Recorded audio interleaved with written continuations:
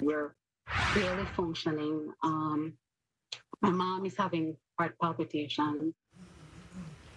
A family in shambles. We first told you about Jared Shadid on Monday when family and friends reported the immigration attorney missing while he was on a trip to Seattle. Yeah, new developments overnight. We're told his car was reportedly just found in Los Angeles. And that's where we find reporter Gigi Graciette from our sister station in Los Angeles. Hi, Gigi.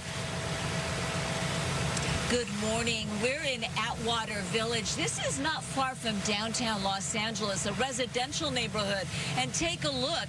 That is Jared Shadid's car, found parked here on this block. And a parking ticket indicates it may have been here since about August 4th. The parking ticket, actually, the date is already blurred off. But you can see the car there. And we're learning this morning that he left his keys inside the car. There's been no sign of him, though.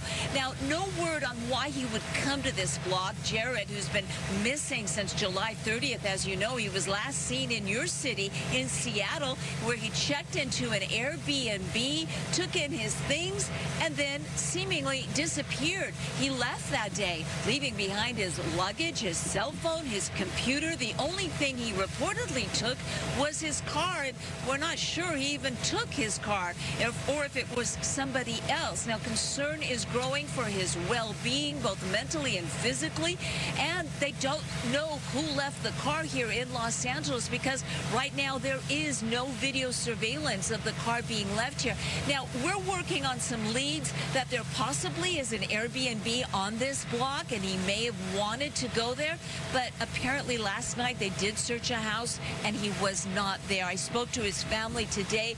They are distraught. They have no idea. No one has heard from him. They do believe he has his wallet with him, so he may be using credit cards. But Seattle police apparently told the family they haven't pulled his financial records. They haven't been tracking his possible credit card usage. So far, no leads. We're really hoping that someone here in Los Angeles has seen him and will contact our local police department, the LAPD, and give them that lead they need to find this young man.